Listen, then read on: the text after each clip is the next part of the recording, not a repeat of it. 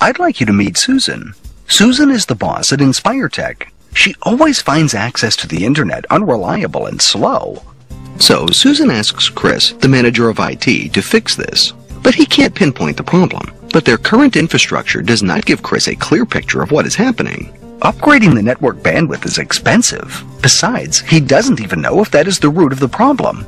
Chris speaks to a colleague at a different firm, and they say that X-Cop can monitor their office network and tell Chris what could be wrong. So Chris decides to give X-Cop a try.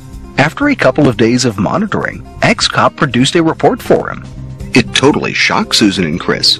They find unauthorized applications running in the background, such as P2P, BitTorrent clients, video streaming, and social networks, and some staff are spending excessive time on leisure websites and social networks, decreasing their productivity. This uncontrolled usage is affecting InspireTech's business and network applications.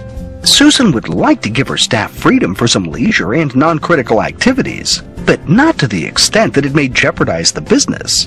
Besides, she can't simply firewall social networks, as her marketing department uses it to reach out to their customers. Well, X-Cop does more than monitoring. It has a three-pronged approach that allows Chris to set control policies to give priorities based on user seniority and importance of the application. X-Cop dynamically optimizes the flow of all network traffic. Now, InspireTech's network becomes more reliable and critical business applications run smoother. This increases productivity without spending extra money every month to subscribe to bandwidth upgrades. And of course, all of this also means Susan and her staff are happy. Great, says Susan. So, to find out more of the benefits or to purchase the X-Cop series, email us today.